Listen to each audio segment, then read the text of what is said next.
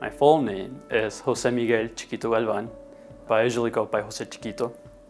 And I was born in Aquascalientes, Mexico, and I arrived here when I was 3 years old. Well, as a child, it's pretty difficult only communicating with the other kids who speak Spanish and not really understanding what the teacher says. Towards the end of my elementary education, I obviously got the hang of the language. Then I went to Goshen Middle School and then Goshen High School.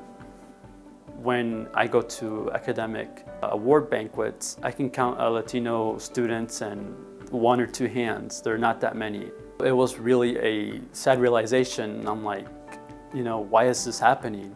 So together with Pride formed when I asked a few of my friends if they wanted to be part of some sort of effort that would just inspire kids to be involved and do better in school. And it was this sort of mentoring program combined with a bilingual and cultural club. So we started going to the Boys and Girls Club to teach kids Spanish and help them explore Latin American culture.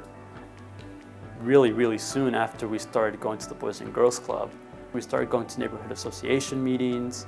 We got invited to be part of an election campaign for the mayor. So all of these other things just started popping up. Before I knew it, I was sucked into this huge project and I was the Get Out to Vote coordinator for Latinos. And we were able to really get Latinos to register to vote for the first time here in Goshen. It was a big responsibility, but I was glad to do it. I was nominated to receive the Intercultural Community Engagement Award from the CIIE from Goshen College for being a bridge builder across 2 cultures. These past 2 years have really been eye-opening. They've allowed me to get to know my city a little bit better and really appreciate what we have here in Goshen. I've been accepted to Goshen College and I've committed to go there.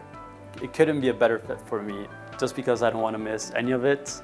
I don't want to come back here and have, you know, 4 years to catch up on. So I want to definitely stay involved as much as I can.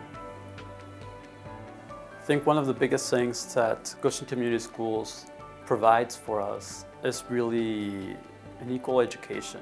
Everybody has the same opportunities.